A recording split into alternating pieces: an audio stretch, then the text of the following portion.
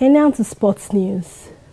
Former Super Eagles midfielder Wilson Oruma, who has been battling emotional disorder after being defrauded 2 billion naira by fake oil businessmen, has been offered a job as assistant coach in one of the national teams. The president of the Nigerian Football Federation, Melvin Amaju-Pinnick, disclosed this to Vanguard over the weekend.